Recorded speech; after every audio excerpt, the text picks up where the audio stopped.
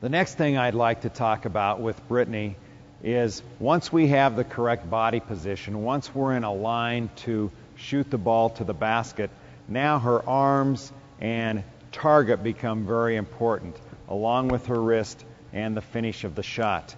So when Brittany's getting ready to shoot the basketball, we want to make sure her arm position is in what we call a U position. So when Brittany brings the ball up to shoot, okay, her forearm is parallel to the wall. The back portion of her arm is parallel to the floor.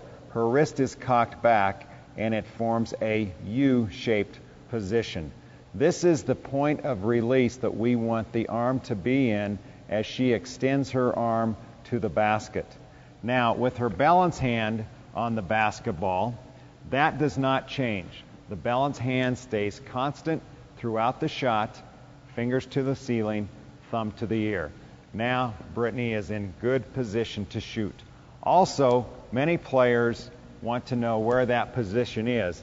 The ball position is actually between your shoulder and between your nose, so it stays straight to the basket, and a player has good vision of the basket throughout their shot.